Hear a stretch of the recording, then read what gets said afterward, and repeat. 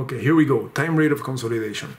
We're going to begin here, number 1, with our typical problem, which involves a clay layer that is saturated, high plasticity, let's say. It rests on top of a well-graded sand layer.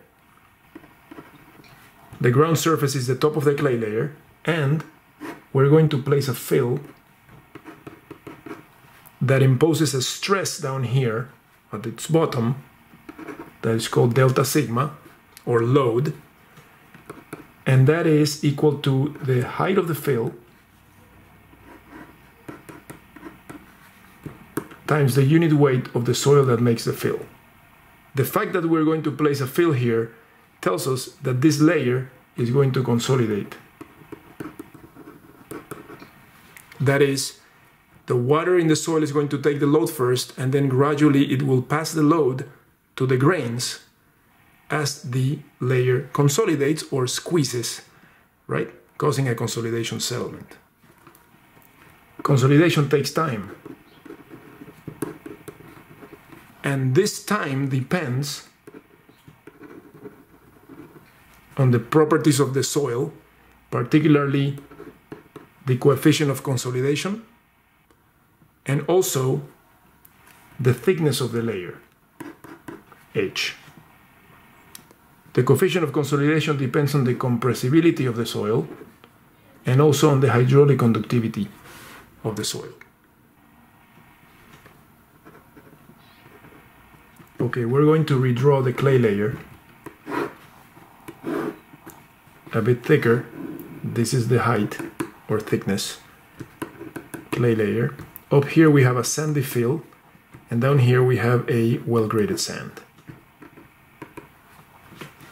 Now, we recognize that if we have a sandy material, the hydraulic conductivity is going to be larger for both of these cases than it is for the clay. Clay has a low hydraulic conductivity. That means that any water that is present in the clay will leave the clay layer either flowing up or down in the one-dimensional case which we are addressing, such that it escapes the clay layer through this so-called drainage boundary, or this drainage boundary down here. The reason why they are drainage boundaries is because the hydraulic conductivity of the clay is lower than that of this material up here, drainage boundary, and also this material down here, drainage boundary. We are now going to plot the excess pore pressure versus depth along the depth of the clay layer. Recall that the clay layer is obviously saturated. Now, we have to specify a few times here. Time equals 0 means that there's no fill, no load. Time equals 0 plus. That is the moment where the load or fill is placed. At time equals 0, the excess pore pressure at any point along the depth of this layer is equal to 0. That's because there's no load, so excess pore pressure has not been generated. Therefore, we can say that this line here corresponds to time equals 0.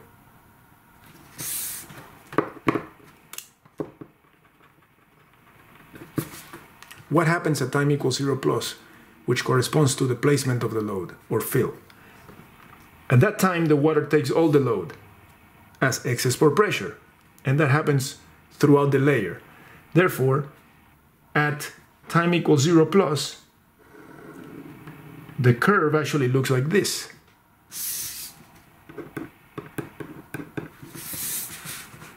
And this value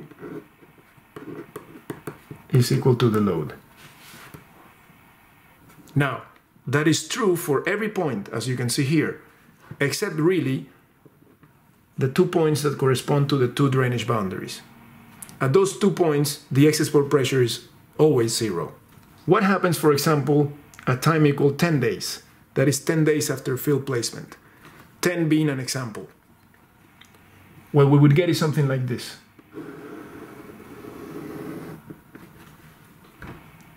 Ten days, t equal 10. you can see the variation of excess pore pressure with depth. At the boundaries, if they are drainage boundaries, the excess pore pressure is 0. In the middle of the layer, the excess pore pressure is the highest, which in this case, at 10 days, for the middle of the layer, would be, that value is about 80% of the load. And so as time progresses, the excess pore pressure dissipates. That is, it reduces. Let's say this is 40 days, right? And then maybe 100 days over here. At the end of consolidation, the isochrone, these curves are called isochrones of time. At the end of consolidation, the isochrone rests on this line, on the axis, time equal end of consolidation. In which case, obviously, the excess pore pressure is 0 throughout the layer. So let's say that we are evaluating the stresses at a given point inside the layer, somewhere here. This is point A.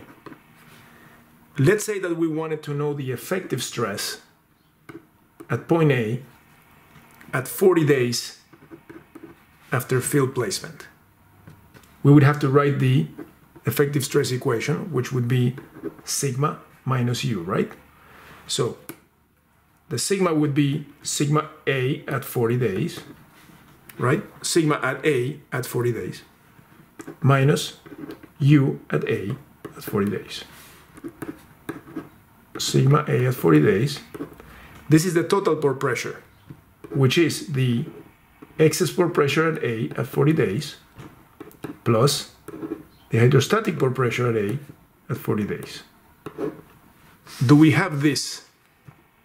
Yes. We know where the point is and we know where the water table is. So we have that. Do we have this? The total stress at time equals 40 days at that point?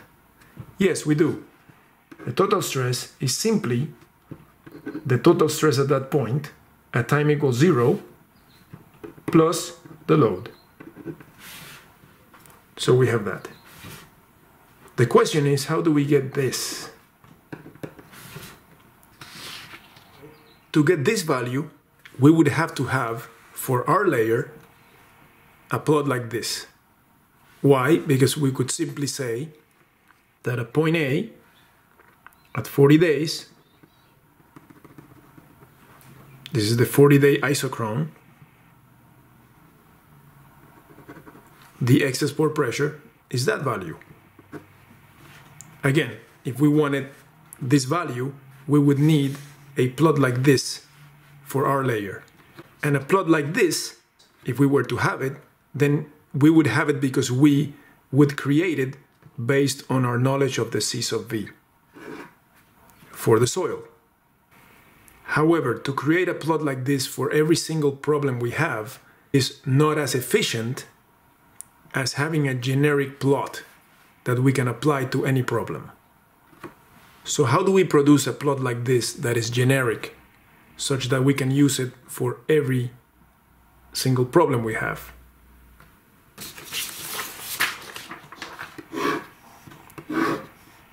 Instead of plotting the excess pore pressure versus depth, we plot the excess pore pressure normalized by the load versus a normalized distance, ZDR over HDR.